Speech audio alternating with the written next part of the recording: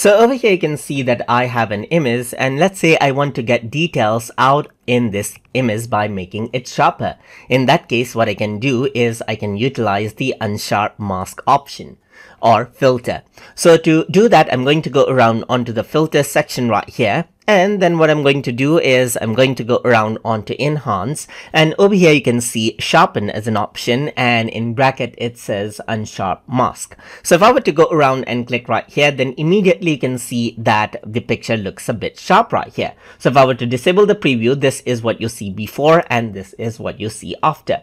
So what I can do is I can change the amount right here to make the picture seem more sharpened, but you can see that overdoing it really does not give a good look right here. So you want to find that sweet spot right here, which gives you the right amount of sharpness right there.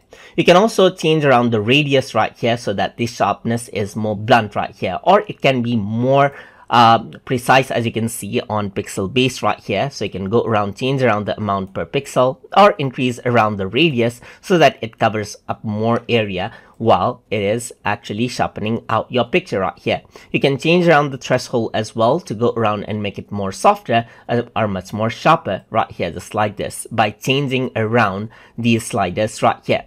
So apart from that, you can change around the opacity of the mask over here as well. And then over here you can see that there's different blending modes right here, which allows you to go around and apply out your mask by using different blending mode options right here. So you can go around onto the split view over here as well, and you can see the before and after by clicking and dragging around these lines over here, just like this as well, and press OK in order to apply it. So that is how you can utilize the Unsharp mask option inside of GIMP.